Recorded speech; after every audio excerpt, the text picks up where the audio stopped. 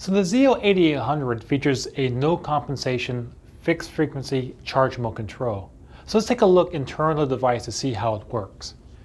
Now the output voltage ascends differentially and comes back into the device. The first stage we use is a programmable gain amplifier, and this is automatically set up on the device, and we're comparing it against the target output voltage before we go into our ADC. So we're only going to be quantizing the error voltage. This is a high bandwidth, fast transient response, so we're only looking at the relative error in order for regulation. So the next stage is we quantize the error voltage using our high-speed ADC. And from this point on, all the way to the gate drivers, we're going to be in the digital domain. And this gives us a lot of flexibility to use a lot of nonlinear loop compensation. In order to achieve this and ensure the stability of the system, we use something called an ASCR modulator. That stands for a single cycle response. It's a high-speed, high-bandwidth loop control that's used to sit there and adjust the DPWM. So for any load transient that comes on, it will sit there and look at the amount of charge displaced from the output capacitor and put the appropriate signal back on to replace it within a single cycle. The inputs to this block are two. There's a gain setting and a residual. And this sets up the overall transient response speed, and the residual is a dampening factor. It sets the response rate of the loop. From that point of the stage, it's directly to DPWM, so it goes out to the gate drivers. And beyond this, the device will also set up adjustable dead time and optimize the dead time if you're using a dual PWM driver.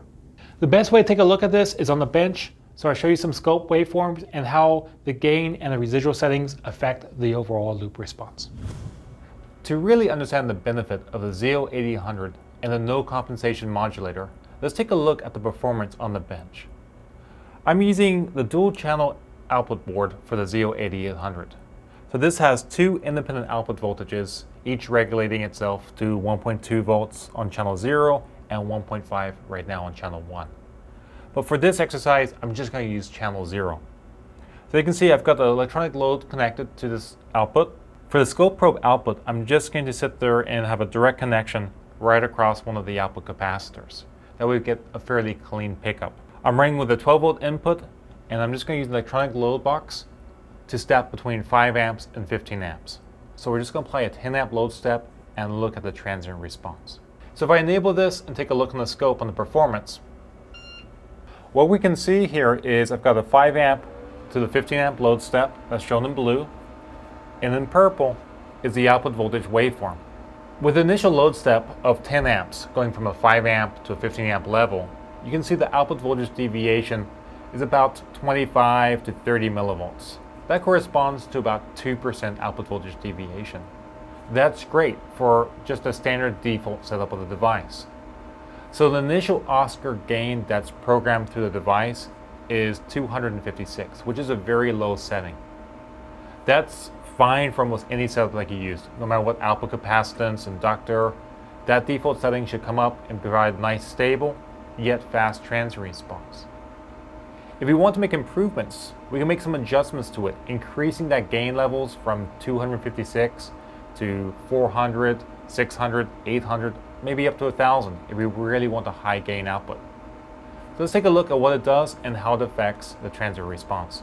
So I'm going to increase it to 400, and as I send the command across PN bus, right away you can see the output voltage deviation drops from about 25 millivolts to under 20 millivolts. So in the scope right now, what you're seeing is this output voltage waveform is AC coupled, and it's about 20 millivolts per division.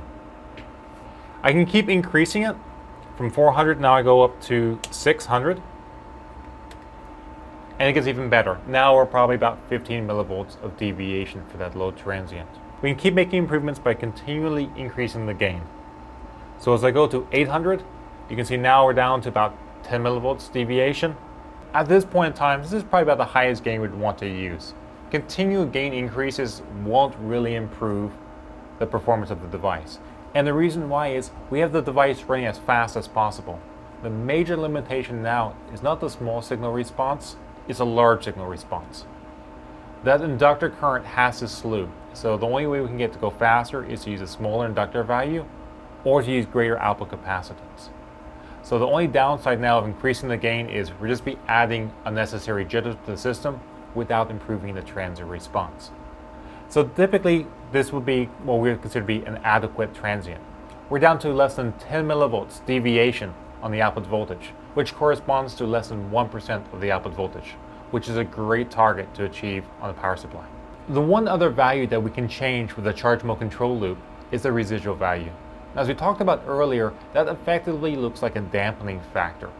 If we make an equivalent to an analog controller, we can think of it as the phase margin.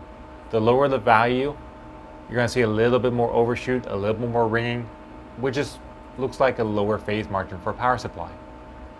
In most cases, you'll find the value of 90 to be ideal. I wouldn't recommend changing it, but you can tune in the power supply if you want to. So let's take a look at how the values affect the transient response.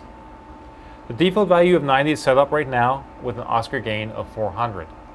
If I change the residual value down to 60, enter it and send it across the PMBus command, you'll notice two things occurred. The first is you get a little bit more ringing, a little bit more overshoot on the output, which looks like a lower phase margin. The other piece you see is the excursion, the initial drop on the transient response has actually come up. You've actually improved the deviation. And that's because you're getting a slightly faster response to the initial transient event, which corresponds with a lower phase margin system. I can keep lowering it further, but at some point you're going to see diminishing returns. So if I drop it down to 30 and send that command across, effectively there's very little change in the system.